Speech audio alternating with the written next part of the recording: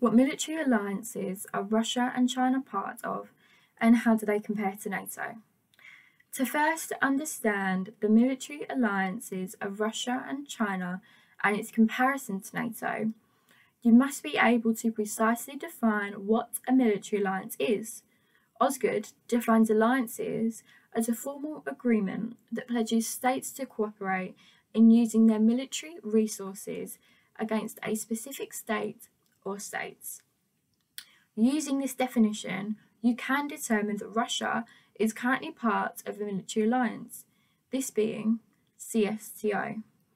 This stands for the Collective Security Treaty Organization, which was formed in 1992 after the dissolution of the Soviet Union. The treaty was originally designed to create security and stability, with the ultimate aim of becoming a military alliance equivalent with the power of NATO.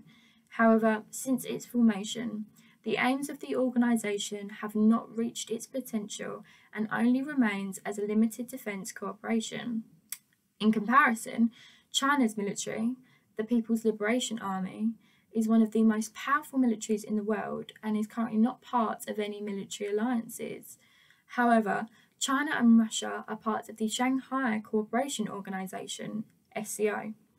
This organization was formed in 1996 to resolve border disputes between the members China, Russia, Kazakhstan, Kyrgyzstan, and Tajikistan.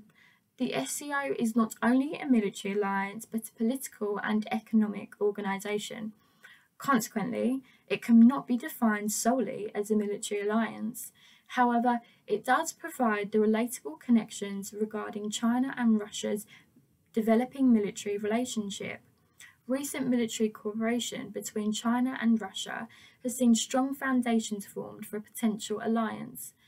The term de facto alliance is frequently used by Russian leading foreign policy experts to describe the current unofficial union.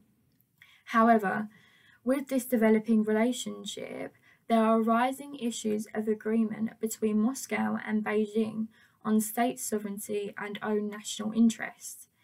As a result of this information, there are many comparative differences between Russia and China military alliances and that of NATO. NATO is the North Atlantic Treaty Organization, which was formed in 1949 and has 29 members. The principles of NATO are embedded in Article 5, which states an attack against one is an attack against all. The first and currently only time Article 5 has been invoked was on the 11th of September 2001, when the World Trade Center in New York was attacked by a terrorist organization, Al-Qaeda.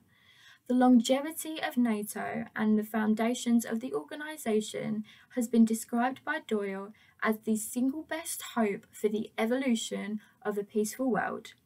To conclude, when comparing NATO to Russia-China military alliances, the fundamental policies of the alliances have different structures. NATO is a long-lasting alliance with the collective will of all member states, whereas Russia's official military alliance with CSTO has seen a lack of consensus since its formation in 1992. However, with the possible military alliance forming between Russia and China, it would become an extremely powerful military alliance, on par with NATO.